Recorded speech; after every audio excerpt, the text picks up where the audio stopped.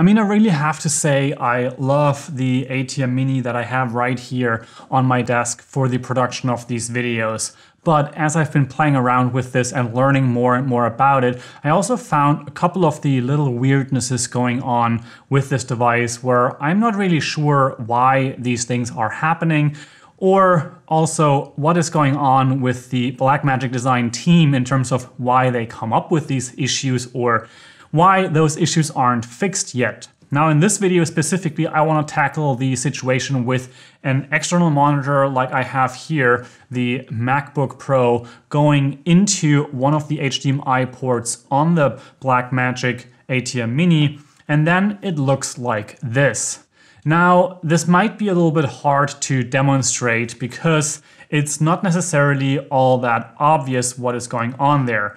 Now, if I put the screen here in the little corner right there and then switch to this camera where you see these two screens side by side, you might be able to kind of gauge that this screen here shows a very different image than the screen that you see here, which is recorded via the HDMI port coming from the MacBook, being mirrored into the ATEM Mini.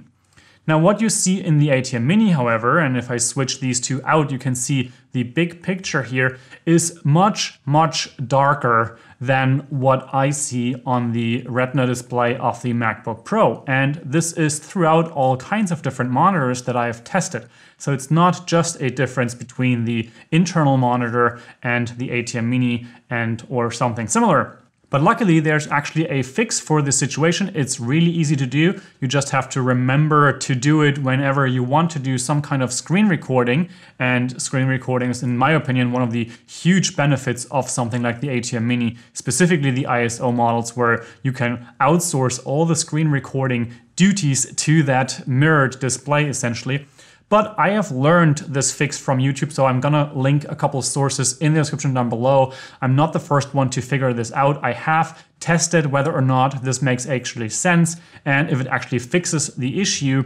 But I want to share this with you here as well, as I am raving so much about this device, but I don't necessarily think that these kind of situations should be happening. So this is an appeal to Blackmagic Design to fix these types of things, and hopefully with future versions. But as far as I know, this is something that is still the same with the Extreme ISO, for example. But now for the quick fix here, we are gonna go onto the screen right here. You're gonna go onto the Apple icon on your Mac, then to System Preferences. And right here, we can go to Display. And can you see how too dark all of this looks? If you have a Mac and you're used to how the interface looks, this is definitely not the way that it should look. As I see this here on the screen, it just is way darker than on the inbuilt display. Now, the internal display of the Mac is actually capable of displaying a color space called P3. However, I do think that that simply is not the case for the ATEM Mini. And with that back here, we can go into the display settings. So when you're in the system preferences, go to display down there. And then when you have that open, you open up the one that is called BMD HDMI. And that is for the external HDMI screen. And I want to have this be the main screen, so to say. So basically, we want to change the setting here and not on the internal built-in display, because we want this HDMI monitor, the Blackmagic Design one, to be our main monitor that everything else is basically oriented based on. Now you can see I have currently set this to 720p, so I have everything nice and big for you in the video. You might want to choose 1080p or even 1080i, that depends on your setup. But now let's go into the color area, and here we want to choose something different. Now it's probably going to look something like this, with the display profile being just two of them or maybe even just one of them. However, we can change this by going into the show profile for this display only and uncheck that box, and then you open up a whole different menu of different profiles essentially. Now, why exactly I have hundreds of these here, I am not necessarily sure. However, if you scroll all the way down, or at least for me, it's all the way down, there's one that is called SMPTE RP, and then something number DCI P3. And if I change to that, look at how the colors that you see in the screen recording here completely change. So now with that, we have this changed. And in my opinion, and in my tests, this is pretty close to what I usually see on the monitor internally on the MacBook. So this now displays those colors very nicely in the screen recording. However, now if I switch to my other camera here and I put the display into the picture-in-picture, you can see on this main screen here, now everything looks washed out. And I don't have a fix for that. Probably there is not really a fix for that, because essentially what is going on here is that the internal display and the external monitor are both having the same signal, and with that they also use the same color space, which is now set up here for this one right here. And of course that's not going to be the correct one for the internal display.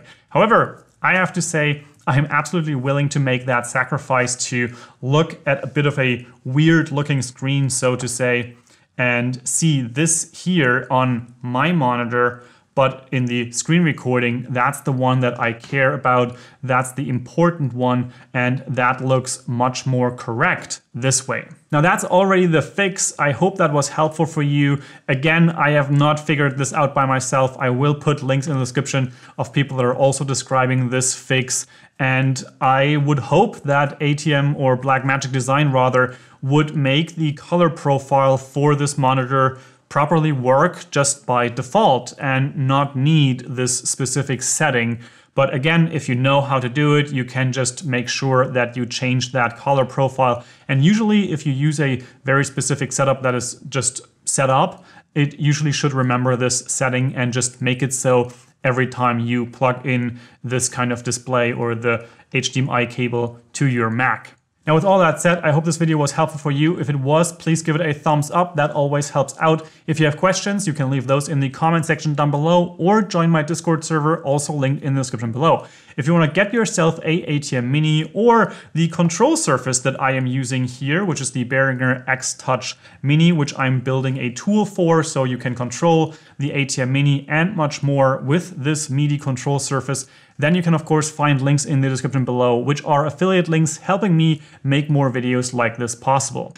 Now with all that said, I hope you have an amazing day, make it your life, and I will see you in the next one. Ciao, ciao.